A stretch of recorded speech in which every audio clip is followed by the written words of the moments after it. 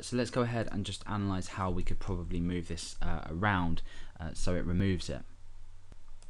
And essentially the problem that we have is that every time the mouse is moved, i.e. for every pixel that's moved, what we were doing is, let me just bring this back here, get rid of that one, is we're removing the title attribute, and then again we're grabbing the title attribute. So this is sort of a bit of a problem. So what we want to do is we want to go ahead and make sure that we're removing this, but then we're sort of like reinstating it, so we're sort of displaying it again. So we could go ahead and do this title there. So essentially then what we're doing is we're hiding it, but then we're showing our div, and then we're putting it back again. So hopefully this works. I'm sure it will. Oh no, it hasn't. That's a shame. So let's go ahead and see what we can do. And the problem that we face as well is we can't move this up here, or it will take all. It will take you know, sort of like all the A tags, you know, in its place. So let me just have a think about how we could probably do this.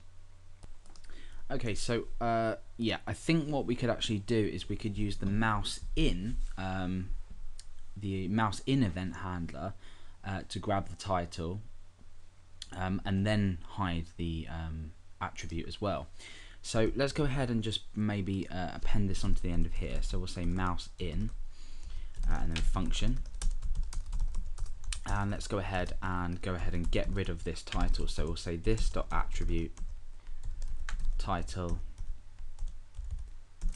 is nothing. So let's see if this helps. It hasn't. So mouse over, I think, maybe. No, not at all. Okay, so let's have a think about this. I guess this is extremely annoying, but in terms of learning, I guess it could be quite good. Let's just say maybe focus. We're setting the attribute title to nothing, but yeah, I tell you what. Okay, so solution.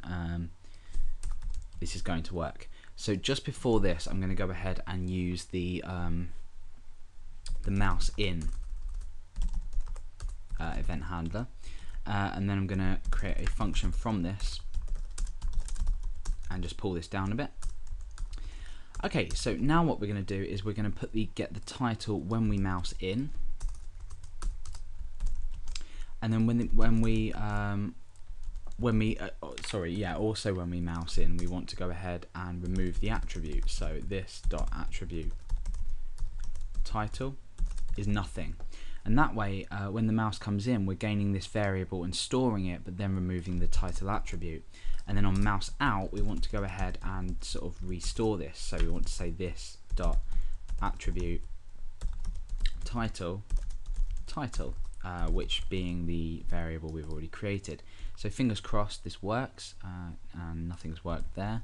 So we might have some kind of error in our code. Let's just have a look. So this dot mouse in dot mouse move.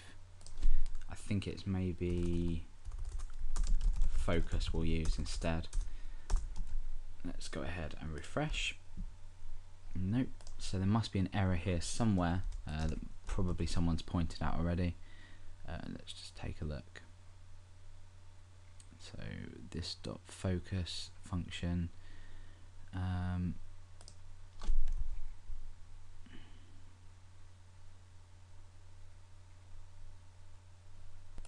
Okay, let's just go ahead and alert something out here, just to check that this is okay. So we'll just say working, and we'll refresh. Yeah, and we don't get an alert over, which tells me that there's something wrong with this code.